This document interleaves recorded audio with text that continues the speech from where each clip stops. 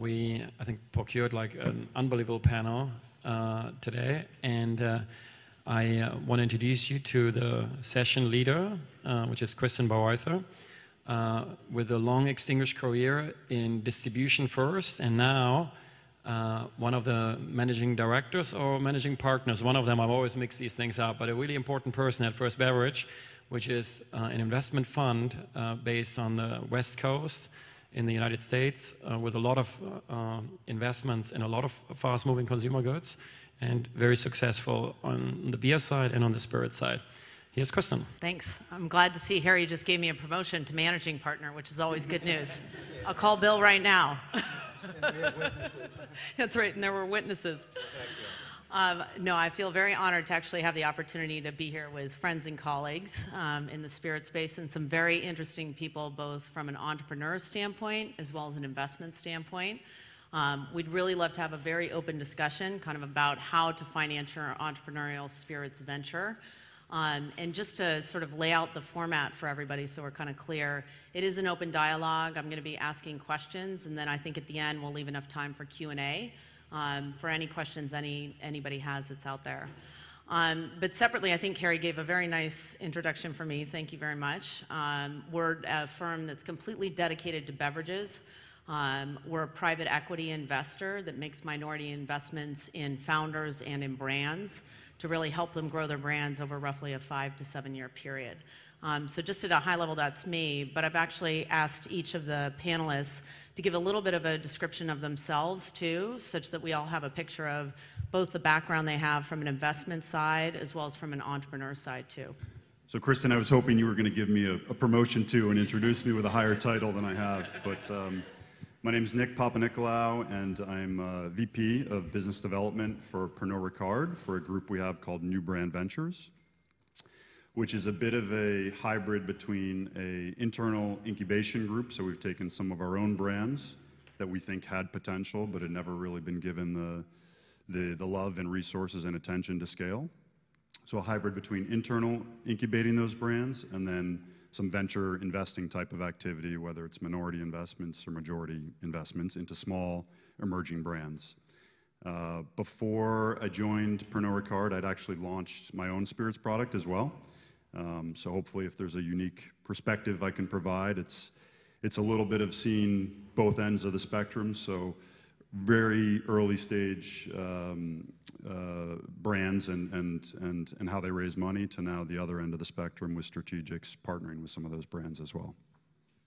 Hi, I'm Frank Lampen, one of the co-founders of Distill Ventures. So we are an independent accelerator for spirits brands. We do have this partnership with Diageo, and that came about because when my business partner and I wanted to create something to provide the sort of ecosystem that I think exists in a lot of sectors in the economy now, but not really in drinks. When we wanted to do that, we didn't want to fail to provide one of the most pressing needs, which is access to cash. And particularly, I think if you're interested in doing things in whiskey, because we really love kind of whiskey, you realize that it's kind of a very expensive business to be in. So for us, we needed an investment partner with access to sort of tens of millions of dollars of funding, so we could kind of make really sizable investments in companies. And so we approached Diageo, and they said they were interested in being a partner. Our model's a little bit different, I think, than what Nick does, in that our model's all about put a minority investment into companies, really where we believe in the team and the idea and the proposition they've got. And then it's about giving that team access to cash, some support if they need it, some assistance in managing the route to market, particularly in markets like the US if they need it, but really allow them as an independent business, an independent team to grow and scale their business to a point where it might be at some kind of meaningful scale. So that's what we do. We've been doing it for about 5 years, about 17 or 18 companies in the portfolio now across the world. Big focus in Europe, a couple of investments in Australia, and the last years in the US, where we've built a really nice portfolio in the last 3 years. Hello, how are you? I'm Tom Mooney. I'm founder and CEO of Westward, an American single malt whiskey. I have been in the beverage industry for 15 years. First at Fiji Water, which I guess we won't talk about as much today. Later as one of the owners of House Spirits Distillery, which was one of the pioneers of craft distilling in the U.S. Not the pioneer, I'm not picking a fight with you. One of. And And so through my involvement with House Spirits, I had the opportunity to develop a number of brands, Aviation Gin, which we sold a couple of years ago, and again, most recently, Westward, which is one of the leaders in American single malt whiskey. And I think on this panel, I represent the capital seekers as opposed to the investors, so happy to share my experience. Thank you. Good afternoon. I said good afternoon. Come on. All together now. Thank you. I said yesterday, this isn't a funeral. We're at a bar show. Maybe you didn't have enough to drink.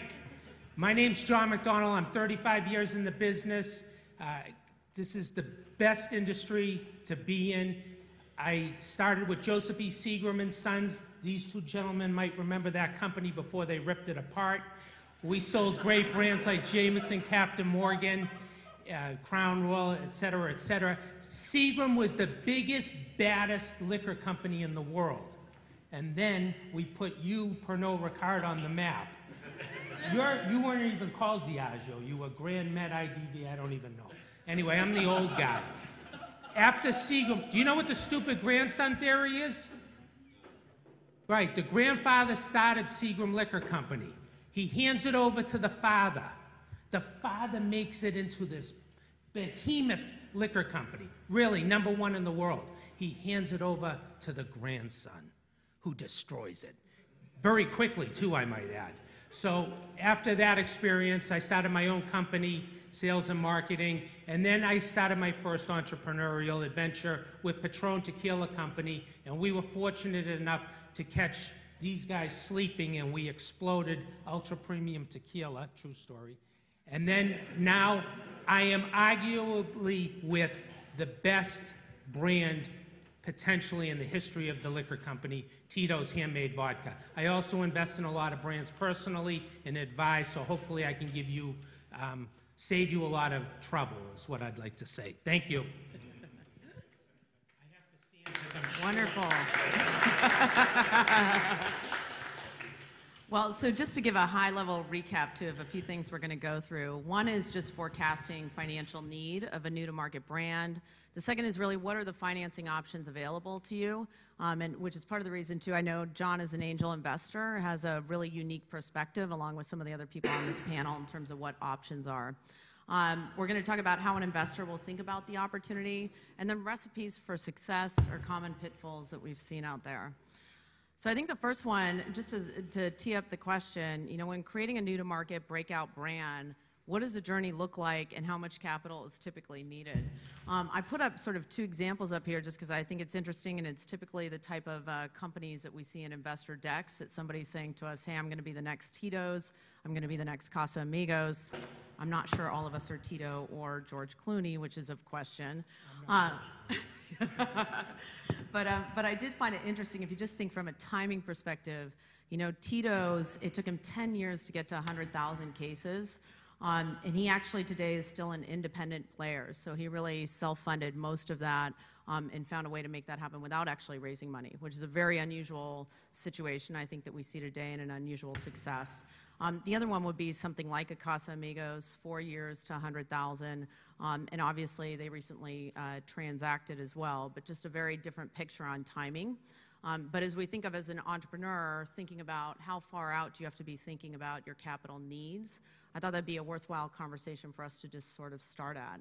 And to that note, I mean, Tom, I know you had a very interesting experience in terms of launching House Spirits and have moved sort of your thinking over the past few years as far as what you did with your individual brands. It'd be good to get a sense from you as to how you think about that. I think it's extraordinarily important to begin with two kind of fundamentals. One is a very clear vision of where you want to go and what you want to accomplish, what you want to create, what you want to build, but also an equally honest acceptance of the fact that you don't know how you're going to get there, and you have to have a plan, because it's worse if you don't have one, but you also have to remember that your plan is based on what you know at that moment, and what you know at that moment will change every day and every week.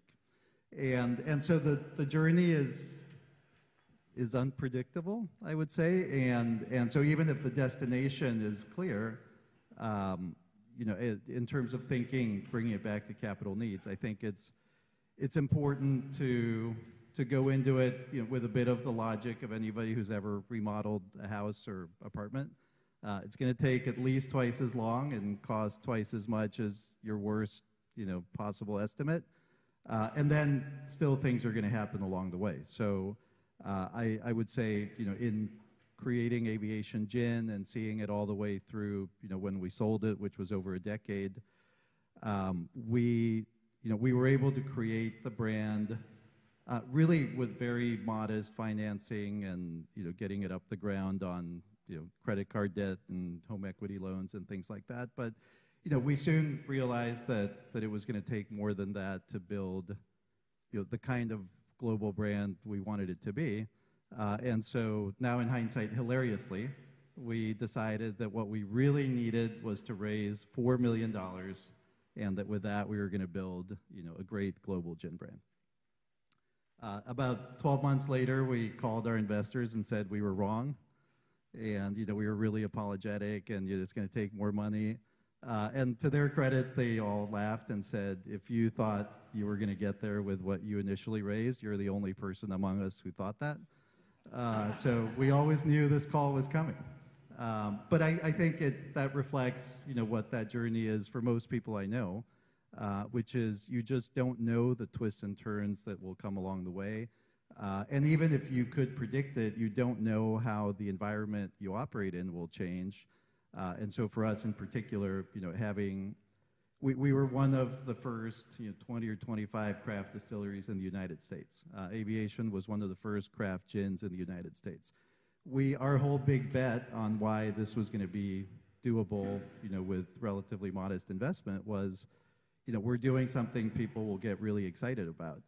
What we underestimated was that they would get so excited that there would be 2,000 craft distilleries and about 10,000 gin brands. And it turned out that was a more expensive thing to go out and do. So I guess in a nutshell, I would say, you know, you've got to have a plan. You've got to try to fund it at least, you know, 2 to 3 years out so that you don't spend your whole life raising money like I did. But then just be ready to be wrong, because you will be an awful lot of the time, and that's okay. Yeah, and I guess to that question, though, about how much money is needed, I mean, do we think there's any rule of thumb in terms of what's required if you're, you know, a brand that does not require aging versus one that does, or a brand that's in Europe versus a brand that's in the U.S.? It'd be helpful to have some perspective just from each of you. Yeah, I mean, I don't believe... So I guess I don't have enough experience, because my only experience is what I did, to come up with a rule of thumb, but I bet I'm sitting amongst people who do have that. So I will hand it over to them in a moment. I mean, I can tell you that, you know, our personal experience, and again, in sharing what I'm allowed to share, I mean, that $4 million investment to build Aviation really turned into more than a $20 million investment. Certainly people have done big things with a lot less, and I've also seen a lot of people do nothing with a lot more. So, you know, that was our experience. I will let my esteemed fellow panelists tell you if that's normal or if we were really bad at what we were doing. Yeah, Frank, do you have a perspective on that? It really varies. It varies, you know, what category you're in and what country you're in, really. Whiskey is expensive. If you want to build any kind of sizable whiskey business and not take, you know, several generations to do it, you're going to need tens of millions of pounds or dollars, because you just really need to get ahead of the curve in terms of laying down stock. Because otherwise you're going to build some momentum and not have any stock to kind of fulfill that. And I think the cycle is kind of going faster and faster, and you risk other people moving in and sort of kind of taking that space on the shelf. So whiskey, you are talking about multiples of tens of millions of pounds or dollars.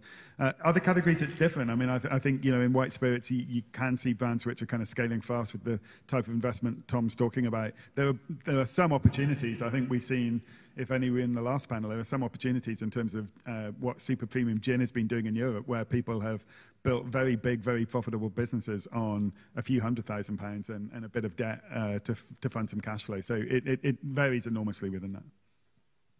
Great. And just moving on to, I think, and we've started talking about this a little bit, but what factors should one consider that impact the financial need? And I guess maybe, Nick, do you have any viewpoints on that too? Sure. Everything. No, I think you know, to piggyback a bit off what Frank said, I think a lot depends on the business model and what type of spirit you are. So, you know, are you a premium, super premium vodka at $45 versus you know, an 8-year-old whiskey at $25? I mean, clearly that's going to have a big impact on your margins, your profitability, and therefore your cash flow. Again, if you're laying down liquid, rum, or whiskey, you need to think about the cash flow reinvestment that's going to need to go to either purchasing sourced liquid or laying it down yourself, and that money not paying off for several years later. So I think those are all factors that we would look at. I think another kind of the way New Brand Ventures looks to grow brands, and this isn't always the case, but we look at a very kind of hyper-local, geo-focused approach, geo-targeted approach. And to us, that does not mean rolling out, you know, 10 markets all at once. So I think if that's part of your plan, which it very well could be, but it's typically not what we do in New Brand Ventures, I think that would certainly impact the money you're going to need up front to open up each new market. So to follow up on your points, I would first look at it, let's assume we're talking about the U.S. first and white spirits.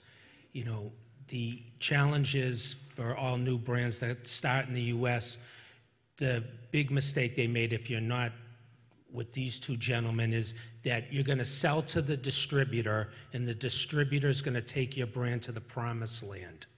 Well, that's not going to happen. How successful your brand is in the United States is dependent on you. You need your own people. You need a ton of money to incentivize the distributor. You need to come up with creative ways to get on the shelf in the retail shop. And one of the most important points I would make when thinking about how much money you need to raise, are you going to build your brand in bars and restaurants, or are you going to build your brand in the store? So the store requires much less capital. Tito's was built off-premise. A lot of other brands today go through the on-premise model, bars and restaurants. So just think about how much money it costs to give an account 50 copper mugs, as an example, and then multiply that by 500. I mean, you're already eating into the first $2 million that he raised. So whatever you raise, to your point, raise triple right out of the box, because he probably spent half his time raising money instead of focusing on the business. If you're in Europe, there's a different set of challenges. And I worked in Europe and Asia, so I can speak to this point. In the US, you sell supplier to a distributor to the retailer. When you deal in Europe and Asia, supplier to the distributor, to the sub-wholesaler, to the retailer. And maybe the sub-wholesaler sells it to another sub-wholesaler, because nobody wants to take the credit risk. You know, collecting money is a whole nother conversation. So in Europe, it's going to cost you a small fortune, because I keep referring to Pernod and Diageo. They have the muscle to buy out outlets. So they can walk in and write checks, and if you're a single brand owner, you can't compete like that. So you got to focus on secondary cities instead of the main cities. So bottom line is, here's my quick story. A guy calls me up 3 months ago.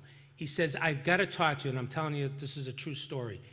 He says, I've got a great proposition for you. I walk into the Marriott lobby in Boston. He puts the product down on the desk. He goes, this is going to make us a fortune. I looked at it. It looked like urine in a bottle. I couldn't pronounce what the name was, and I never heard of the category. I said to the guy, how much money are these people willing to invest? He said, $3 million. I said, great, this is going to be a very short meeting. He goes, why is that? I go, because this is what we're going to do. Tell the founder, put $1 million in his pocket, and give each of us $1 million, because this thing's a losing proposition. So the bottom line is, it's going to be a lot harder than you ever think. It's just the deck is stacked against you today. And I'll just add quickly, too.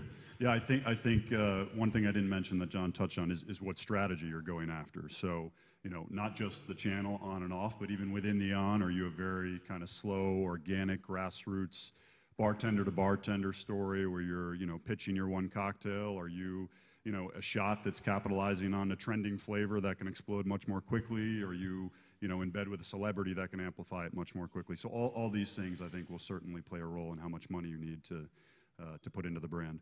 And also, on a separate note, I wanted to say that we were told as a finance group that it might not be the most exciting panel, and to spice it up, I think we figured out John's going to be the one to do that. I've just started. I love the controversy. I do have to say, though, to this point, one of the things I find very interesting when you talk to people with new brands is really the thoughtfulness that goes behind the competitive set. And a little bit, John, to that point about the brand, you know, I think you really do have to think about what else is out there in the competitive set. What are the large players doing in the space? How is that going to impact your strategy? And what does it mean in terms of what capital you're really going to need? And I love the comment from the last panel that had to do with somebody seeing their distributor as being like FedEx. Bad FedEx. Bad FedEx. Not even good FedEx, just bad FedEx. But I do think from a capital need, people tend to focus a lot on the distillery and not always take the time to think through, wow, I didn't realize I'm really going to have a person in every single state where I want to operate in the U.S. And I can't say that as much for Europe, but I do think that that's something really kind of as a watch out a little bit. Except for somebody like my friend here who somehow covers the entire U.S. plus how many markets? 30, 25, 30, 35? With 4 people. So there are exceptions, but nonetheless, something to consider. So just moving on, as far as types of needs for new-to-market brands that allow them to be successful, you know, what are the types of resources needed, how do needs evolve, and what are common pitfalls? And I do think, to this note, I do think one of the things that would be worth talking about is, you know, where have we seen brands actually spend a lot of money out the gate but not necessarily have the ROI? And I don't know, Tom, I don't know if you want to start with that a little bit, because I know that you launching a brand probably have a different perspective. Were there things that you spent money on that you, in retrospect, said, boy, I wish I didn't go that route? Yes. It happens to everybody. I mean, I'll make a general comment about it and then let me share a few examples. But I think anybody, you know, in the early stages of building a brand needs to think not in terms of getting it all right, because you can't, but in terms of failing small, so that when you try things and they don't work, you know, it's not devastating. It's just part of the learning process. And so I'll begin with an example that didn't happen to us, but I've seen it happen to a number of people. And it's not because we're not dumb enough to have done this. We just didn't actually do this. But I mean, I've met people who spent, let's say, went out and raised $1 million and spent it all on market research and package and brand design. And so they're $1 million into it without ever selling the first bottle of something. And I would say, I mean, I'll make plenty of fun of myself on this panel, but one thing that I think we've historically done right, to answer your question in the opposite way, the positive, is to really get, you know, products in the hands of consumers in the most efficient way possible, so that very early on we can get the feedback that matters the most, which is, do you like it? You know, is there something in this bottle that is worth spending money on, making it prettier, making it more available? But fundamentally, you know, have we created something that's different enough to be interesting, but also good enough that, you know, it's not a one-off, but you want to keep, you know, enjoying this? And so I think finding ways to inexpensively do that is really crucial. I would say, you know, to look at it on the opposite end, you know, what have we spent a lot of money on that even hurts to think about and didn't have the ROI, is probably more on the commercial side. So early on, you know, our game plan was, you know, we're going to go out and build a big sales team. And we started, you know, kind of doing our math. To John's point, you know, the bad FedEx isn't going to go out and build the demand, so we need to build a sales team to do it. And we figured that, you know, we really couldn't move the needle without a sales team of at least 15 to 20 people. And I think that was probably a reasonable assessment. What was unreasonable was not going through the thought process that a company our size can't actually afford that. and to hire the kind of people who really move the needle in sufficient numbers to do it ended up being, I mean, the first year of us building a sales team, we built it up to 15 people who collectively represented 130% of our revenue in terms of payroll cost. And so, I mean, we explained it. I know, you can laugh. It's okay. It still hurts a little bit, but, you know, we'll get through this. And so, you know, obviously the thesis was we're going to spend 130% of revenue this year, but revenue will take off. And it just didn't in a sufficiently fast way to make up for that kind of investment. So we, you know, about a year and a half into that, I got to fly to every place where we had hired someone and have a really bad meeting with them about how we were dismantling the team and thank them for their help and, you know, help them find their next job. And it sucked. We spent a lot of money and, you know, had a very bad time dismantling what we had worked pretty hard to build. And we should have never done it. You know, we should have just realized there are certain things that you need that are of a certain size that you can't afford, and that's when you go out and find a partner to do this, not try to build it on your own. I hope that's sufficiently heartfelt. It is. I think the other thing I've seen people, though, do, which I'm just going to cite too, is if you focus on a few markets and not the entire U.S., you know, your burn just is significantly less. So we've seen some people, particularly our investment that we have in a whiskey distillery out of Colorado, he spent a lot of time self-distributing his product and selling his product in that state and did it pretty damn inexpensively. And really got some of that feedback in a positive way that I think that, that you all have mentioned, such that you can sort of adjust your plan, move forward, realize what you really do need when you want to go into 2, 3, 4 markets. But the concept that you go out the gate full blown and just see how it goes has always been a little bit of a challenging one. Yeah, and I mean, just to illustrate that point, I mean, when we sold aviation 2 years ago and recommitted to something that, you know, behind the scenes we'd already committed 2 years before, which was building a great American single malt brand. I mean, one of the happiest moments, I mean, I still feel the joy when I think about it, was realizing that I just went from 50 states to 6 states that I need to, I'll use the term, defend, because it's not even attack. And, you know, we went from 35 or so countries to 1. And of course, you know, over time we'll need to build that back up, but it is just incredibly difficult to, you know, to cover more geography than an independent company really should. So it's important to manage that footprint. So why don't we move on? I think we should talk about the financing options available. And I think actually, Nick, it might be interesting to have you kind of lead off on this, just in terms of what options are available to an entrepreneur, more when they're at concept stage. Because I think, you know, most of the panel here are either, you know, entrepreneurs who are a little further in their business, or also somebody like myself, Nick, or Frank, who are investing more on the right side of this picture. But I do think it's important to talk about sort of out the gate. How do you go about it out the gate? So my experience both with launching my own brand and being involved with Pernod Ricard, I probably have more experience on the 2 different ends of the spectrum, as I mentioned earlier, as opposed to in the middle. First of all, Pernod Ricard, we, at least in the US, have decided not to fund pre-revenue concepts. We don't do new-to-world innovation, at least temporarily. And quite frankly, it's because, you know, we looked at the success rates and we looked at how challenging it is to do it in a corporate environment, in a corporate setting.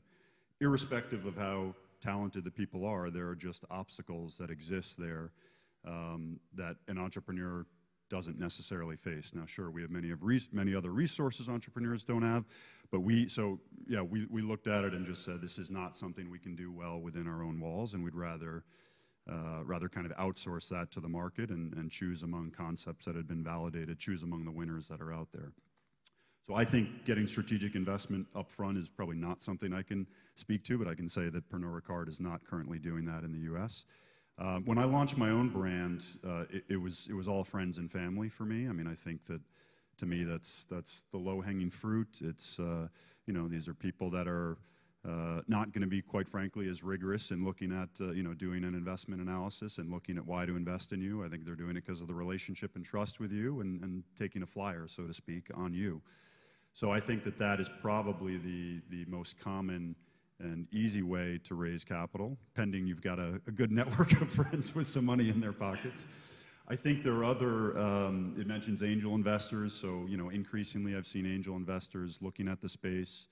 I don't know how familiar the crowd is with angels, but angels are high net worth, accredited investors that more often than not do this as a profession, either full-time or part-time. And most cities by now have their own angel network, so whether it's a city affiliation, a university, an industry group, whatever it is, you can pretty much find an angel group that could be somehow catered to your specific needs. I think another one I'll mention that's not up there is crowdfunding, which I can't say, I don't know if anybody on the panel has had much experience with, but seeing it from the other side, I have seen a lot of entrepreneurs coming to us that have kind of creatively used crowdfunding to just get the ball rolling before they had any revenue. So I think that's interesting. And maybe one more is doing, kind of creative equity for services type of deals. So instead of spending $1 million on creating a package and a liquid with some flavor specialists, I certainly know there are groups out there that will trade services for equity instead. So that could be a creative way, if you don't have access to those wealthy investors up front, to get some services in exchange for equity instead. I think the reality at the moment is that there is a lot of money around. I don't see many good concepts not getting funded, and I see plenty of really bad concepts getting funded. So the reality is I think you're going to have choices, and every choice is going to involve some trade-offs. There is not a perfect solution out there. So any choice is going to have trade-offs, and so you've just got to be really clear about what those trade-offs are, I think. We are obviously linked to a strategic. We do pre-revenue investment. Obviously the trade-off there for an entrepreneur is, well, I'm sort of kind of throwing my lot in with one partner at a very, very early stage before I've tried this. But then there's some benefits to that. It's a partner who, as long as the momentum is there, will fulfill all of your funding needs through to the kind of promised land. That gives you half your life back at least in terms of not really having to think where the funding's coming from. So every single one of these we could go through and talk about what some of the trade-offs are. I think the clear thing is never ever kid yourself that there's a perfect solution. Be really honest about what are the advantages and what are the disadvantages. Yeah, I was just going to add, it's interesting on this chart too, I have debt, and the visual doesn't show up, but it actually looks like this dollar sign pummeling some poor guy. I will say, most people think of debt out that's right. Most people think that it's nearly impossible to go out and raise debt, early on. I do think we've seen people be really creative about that, and particularly on the whiskey side. In the U.S., we see people who are finding partners who are willing to sort of secure the debt with the whiskey inventory, in a secure location. So there are creative options there that are out there regarding debt that a lot of times I think people aren't thinking of. I think, one thing I'd say, there are some markets where it is really possible. Ireland, there's a lot of the banks in Ireland, very happy to lend to distilleries. I'd say, we said everything has pluses and minuses. I would say if you're in an aged spirits business, there's one form where I can't really see any pluses in it, and that's kind of selling your new make inventory, and then with some deal that you can buy it back 3 years later at maturity with some kind of coupon. I've never seen that work out well for people. At the point you're buying it back at a price which is not only using up a lot of your cash, but wiping out your profitability. Makes it very hard to kind of go and get the next round of funding unless you've got an investor who is big enough to kind of say, I'm interested enough in doing this, I'm going to help you unwind all of that and pay off all those people and buy the stock back. And I don't mind that there's no profitability for several years. So I'd say those kind of barrel investing type schemes is the one thing that I would say is pretty toxic, and I would say don't go near. Gotcha. And then one positive example of buying whiskey is Whistle Pig Rye, 10-year-old. Before anybody was paying attention to rye whiskey about 8 or 9 years ago, two guys thought, hey, you know what? We're going to raise money and buy up all the 10-year-old rye whiskey in the world. And they did that successfully, and now that won best whiskey in the world last year. An awesome creative example, I'd say, too, just in terms of how one thinks about raising funds. So I should probably cover, I'll cover kind of the VC PE side. and give a little texture to maybe what some of the differences is across this group too. We do not invest from our standpoint in pre-revenue companies. I think we typically invest in companies that are getting close to around $2 million in revenue. And $2 million in revenue to us is usually when somebody's figured out, what's working, what's not working, how to make their brand kind of function in, let's say, 1, 2, maybe even 3 markets, and really have some good signs that they've figured out a few pieces of the puzzle. And we can come and actually provide some growth equity to them, take a minority position, and really help with counsel and advice. I think some of the difference that we see out there probably between ourselves and other groups has to do with the fact of, what happens on the tail end. I think we, from our standpoint, are really looking towards, how can we help somebody be in the best position humanly possible in 5 to 7 years, because we're looking for a nice return for ourselves. It's a little bit different in terms of, I think, some of what our venture groups that are out there, and yet similarly, I think there's incredible resources that exist within some of these venture groups from a sales and marketing standpoint that people, really want. And kind of deleverage what would be potentially their risk if they look out to that horizon and say, maybe I, this doesn't need to be the next Casamigos transaction at the end, but instead I'd really like to know that the path is going to go this very positive way. So just at a high level, the other thing I just wanted to mention, I always joke that VC and PE, I used to think of as different things. I think there are a lot of funds that are out there in the marketplace, and a lot of people really interested in investing in spirits. And I think as a result, you've seen a lot of investment that happens very, very early stage, which is actually probably worth sharing. This slide actually shows transactions that have happened over the past 3 years. But a lot of these transactions are companies that are below 3,000 in cases. So you start looking at that, and maybe it's minority investment, it's not majority. But what it does say is that larger brands or larger companies are really looking at, gosh, we want to be in these spaces. We're fascinated by founders. How can we invest a little bit earlier and provide some capital? So I think there is a lot of opportunity that actually exists there. If I can just add something, jump in. To put in a plug for empathy. Investors are people too, right? So, as I'm sure these gentlemen will agree. I think it's really important, looking at it from the standpoint of the entrepreneur. I mean, of course, we're focused on, the money we need to, realize our vision, if you will. The money itself is a commodity, but the reason somebody made the decision to invest, varies very significantly depending on who it comes from. And I think it's really important, for anybody going out to raise any amount of money, whether it's in the thousands or the millions or the tens of millions, make sure you understand why that person is considering the investment, because that will dictate what relationship you have with that person over the coming years. Where a very early stage angel or even friends and family investor is almost certainly investing in you, and who knows what the business will really turn into. They like you, they believe in you, they want to invest in you. And that person, will be very patient and will watch things unfold. And ideally, that person is investing a quantity of money that, they can live without if it all goes horribly wrong, so they're not calling every week to find out how it's going. Once you start moving more into, funds, there is a clear expectation of a return. And it's not that, those people aren't nice, it's just they in turn went out and raised money to build a fund to make the investment. And all of a sudden, it's not just about not losing your money, it's about how quickly it can turn into, a certain annual rate of return that they have guaranteed to their investors. And so, there's pressure everywhere.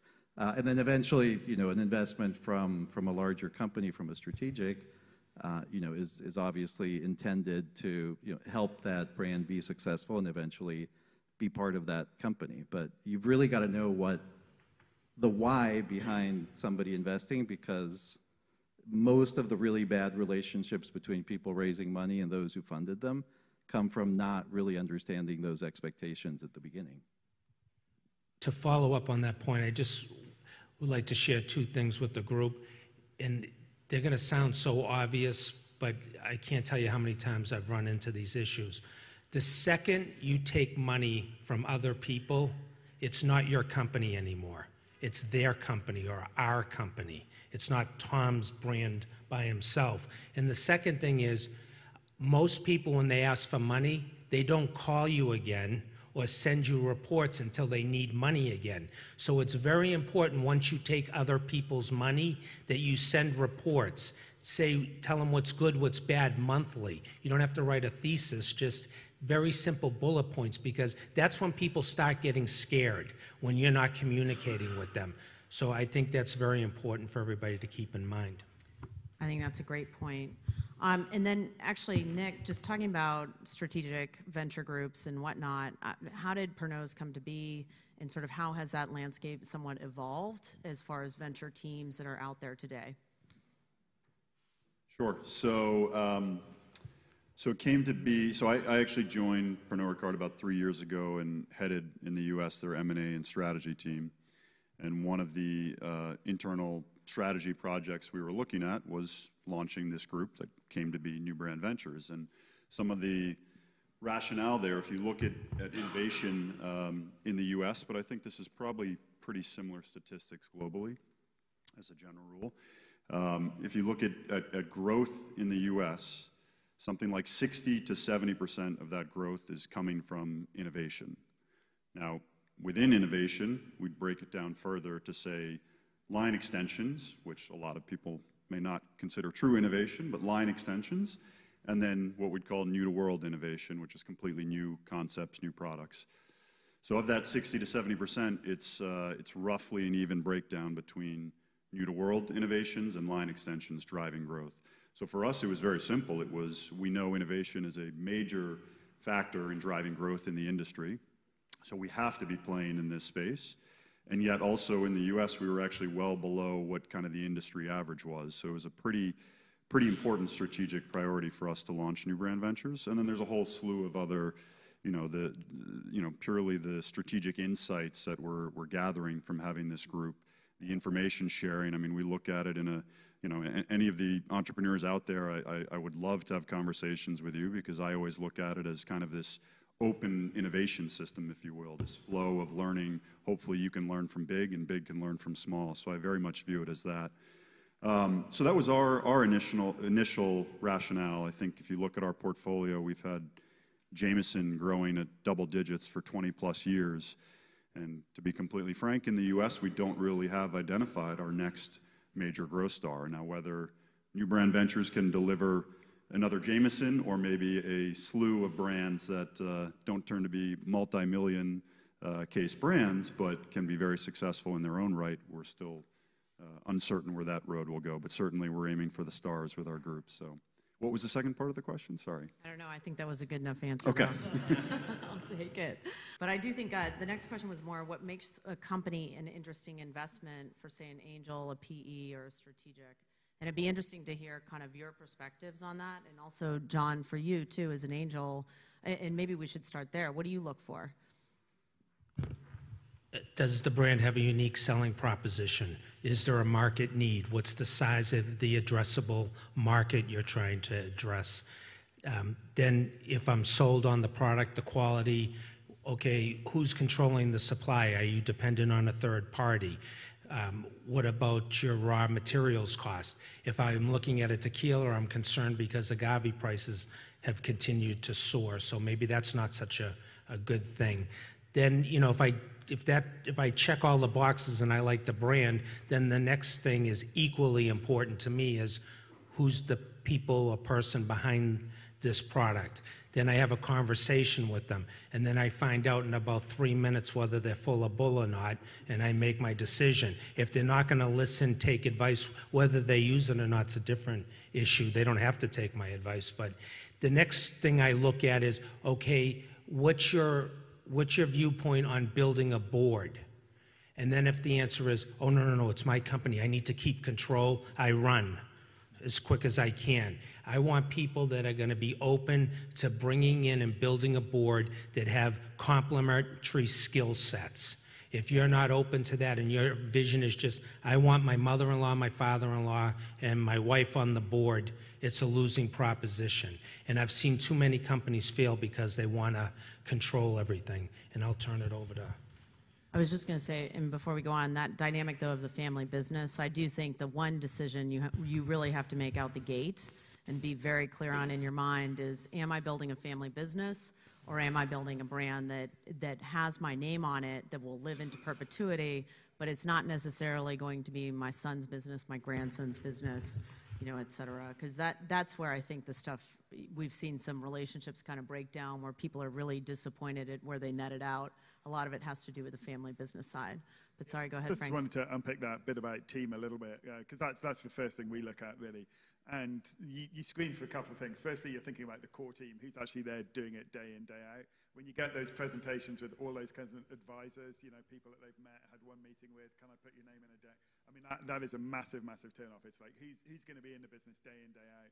I think one of the things we screen for, the first thing is belief. You know, can they convince me? Can they make me believe? Because this job is all about doing that multiple times over. You know, whether that's hiring a team yourself, whether that's kind of getting distributors on board, getting your retail partners and consumers. So can they inspire belief is really important. I think when we're thinking about proposition, we're really open to the fact that people are really disrupting the industry. I mean, if you look at the growth in Europe that's come in super premium gin and above, none of that came from the big companies. That's all entrepreneurs saying, I can deliver a better experience. So, but what we screen for is naivety. So we don't mind someone coming in sort of saying, look, I want to sell 50,000 cases at £45.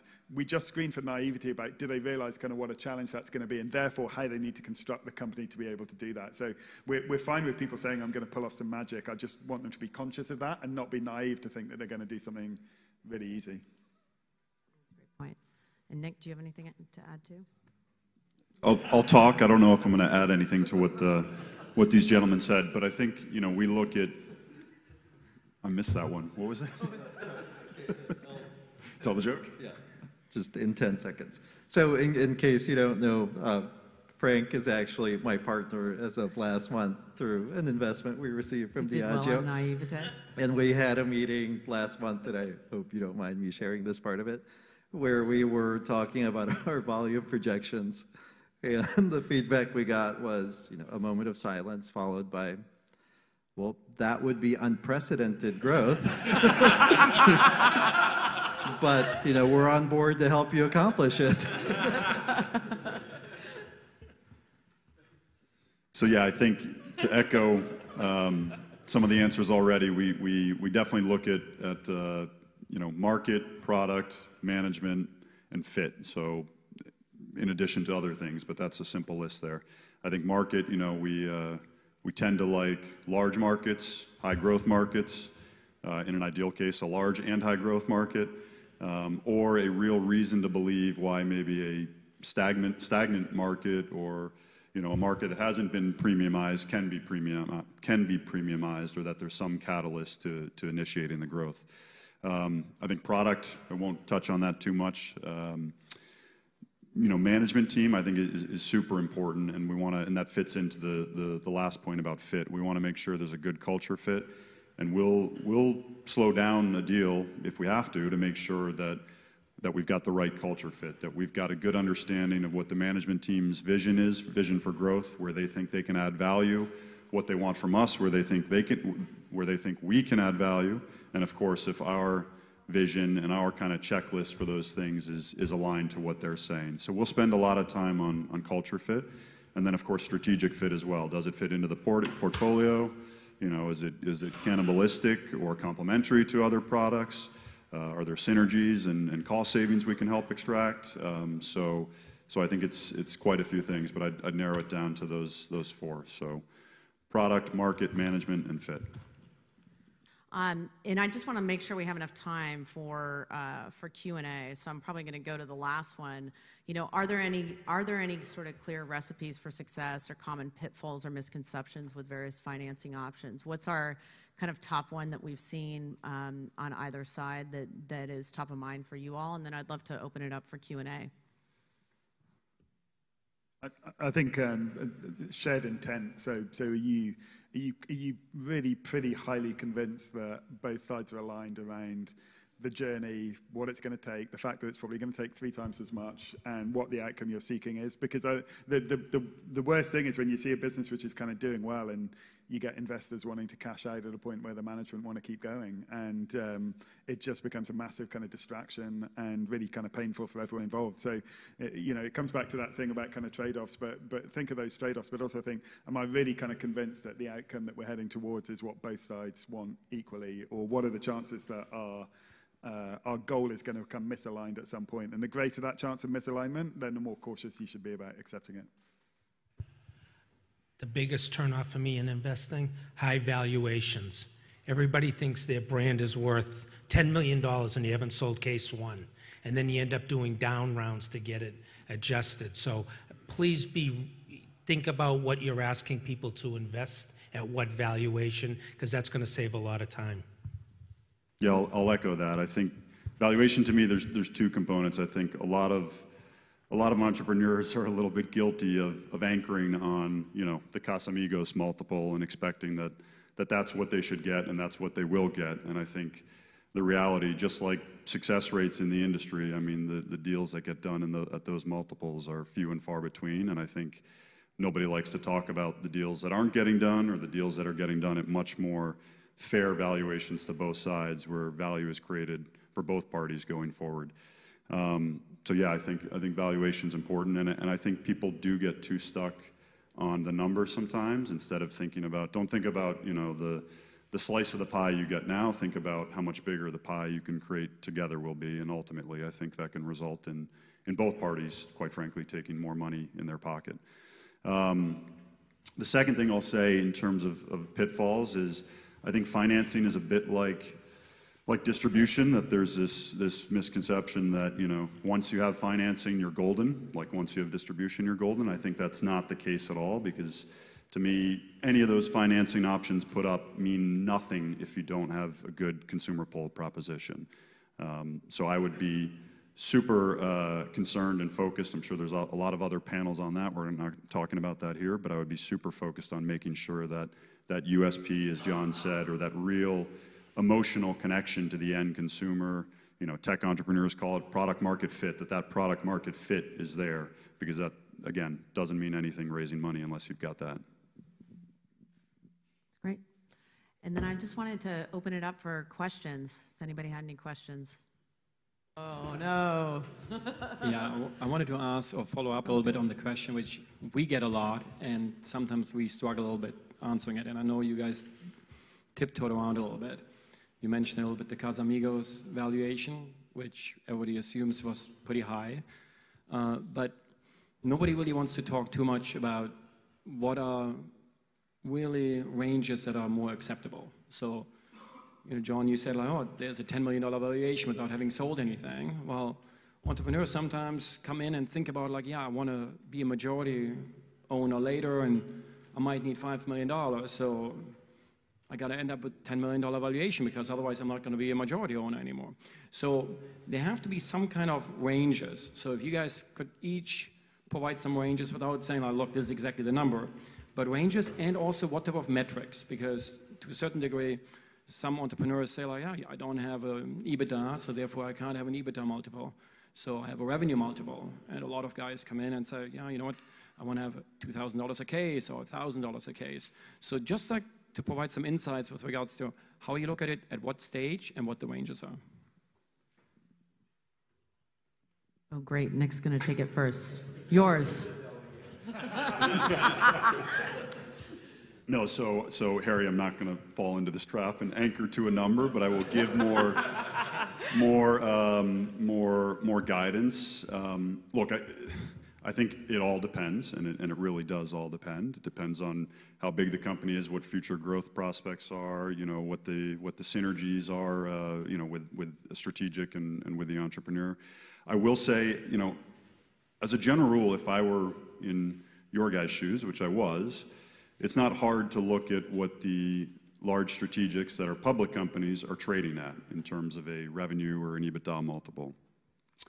Now, if I were in your shoes and I believed I had a high growth company that certainly would be growing larger than most of the strategics, there's probably a fair argument. Now, this assumes you've got all the other boxes checked, of course. Management, fantastic management team, fantastic product, good market, all that. I don't think it's unreasonable to think that valuation is all about, it's all really about payback. And so what does that mean? It's about projecting future cash flows, which is dependent on what your growth expectations are, discounting them back or whatever. It's about getting your money back, right? As simple as that is. So, if you think that your brand has more probability of growing faster than ours, I think that faster than a large strategic, I think there's a very good logic to say it should be higher than a 4x revenue multiple, which is roughly where the strategics are trading at. I think to Harry's other question, which is much more interesting to me, what metrics are you looking at, and how do you take into consideration other factors? Obviously it's very difficult to use an EBITDA multiple when you're an early stage company. EBITDA is kind of a metric for cash flow, if you will, and I think many brands aren't EBITDA positive when they first come to us, so that doesn't make sense. But I also think it's too simple to just look at revenue and sales or volumes and say that that's the metric, and you can get yourself into trouble there. Frank, talked earlier about companies, some of the brands they're working with laying down a lot of whiskey. If you're purely using a sales multiple metric, you can get yourself in a situation where the value of the inventory that the brand or management team has been laying down is in excess of what you would look at to value the company on a sales multiple. So that could play a role. I think vice versa, the opposite could happen, where sales are good, but the owners haven't been laying down enough inventory and there's no way to fulfill the future growth prospects. So hard question to answer, but I like looking at income statements, so sales and EBITDA type of multiples. I also like looking at balance sheets. So what are the assets? Is this a virtual brand and virtual distillery, or is there an actual distillery there? Have they laid down liquid? Do they have equipment, et cetera? So I'll look at a more holistic view. I was just going to add something to what Harry said, though, too. One of the things, and John referenced this a little bit, too, is if you go out the gate with a really big valuation and you don't have revenue yet, which most of us are not investing in a pre-revenue state, you suddenly end up in a situation where all of a sudden your brand is now, let's say, 2,000 cases, which, by the way, 2,000 cases is really hard to accomplish. So, and you look around and you go, well, gosh, I need some more money. And then you have to figure out how to raise, and you have a really, really high valuation, and you have a set of investors who feel like, gosh, what do you mean the valuation isn't now this big, big number out here? So I do think there's an interesting dynamic where if you have no revenue, it feels like you could have almost any valuation because you're sort of, thumb in the wind kind of a thing. And yet similarly, I think you want to make sure when you actually do go out and raise, that you raise enough such that you feel like, gosh, this feels like an appropriate number, and I know I'm going to need money down the line, and when I go talk to investors then, the number's going to feel right. And then the last thing I was just going to mention, we tend to way over focus on valuation, particularly at the stage that my company is getting involved in businesses. What we don't talk enough about is what's your percentage ownership going to be? And there are actually different things you can do to look at somebody's percentage of ownership and try and work to those types of numbers without getting so overly hung up on, well, I feel like the number should be 20 million. And it's like, maybe it's not 20 million. Maybe it's other things that you really care about that we need to make sure are part of, what this looks like. So yeah, I think that's our approach. We start from the perspective of we want to sit between 20 and 30% because we want it to be very clear that the team is still in control of the company. And then we view it as this is the start of the relationship, not the end of the relationship. So let's try and do something which feels fair to all sides. I don't think it was the hardest bit of the conversation in our conversation, was it? So it was, but I think if you're raising, I think the thing you've got to think about is just about what's the next raise going to be and what's the mechanism for that. I think the danger is you lock yourself into some kind of precedent which could work against you in future. We have a structure that kind of gets around that after that initial conversation, we do no other valuation until the exit. So it just takes it off the table because it's a waste of everyone's time just to be fighting over it. The only thing I have to add to the panel's discussion is, does the brand own the trademark? Do they own the trademark just in the US? Do they own it in Europe, Asia? Because that has a huge bearing, in my mind, on the valuation, the future sale of the company. Thank you. Thank you to everybody on the panel, too.